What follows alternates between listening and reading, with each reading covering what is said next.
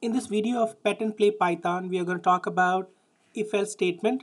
I'm going to create a new Python file, if-else statement, and let's declare a variable x equals 1, and then if x equals 1, please note that double equal to sign is comparing the value of x if it is 1 or not. Then print match. So if x equals 1, which is, then it's going to print match, else print no match. Let's run this. So obviously, so when you're running this for the first time, you would go run if else statement and you say match. Now I'm gonna say match x here. Let's change the value of variable x, and you can see that it says no match. Please note that this print statement is executed after the if this condition is valid. You can write multiple statements here as well. I'm going to show you now. So let's make things interesting and accept input parameters from the users. Enter a value between 1 and 4.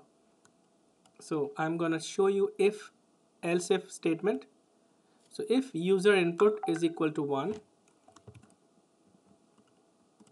then print 1.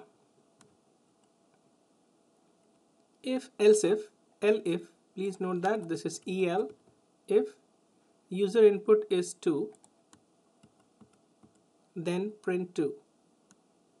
There is no then here, it's a colon. If user input is 3, then print 3, and 4, then print 4. Here I can write one more statement after this and say, hey, print, this is your second statement for 1. So this statement is also going to be executed, and then you're going to say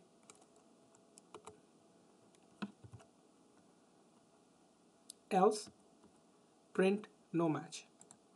Now let's run it. Enter a value between 1 and 4. Please see that second statement for 1. Let's do it again. Let's type 4. It says 4, and if there is a value which does not match to with the available list of values, it's going to say no match. That's how you can write a simple if-else statement or multiple if-else-if statements. Please note that it necessarily doesn't have to be just one line.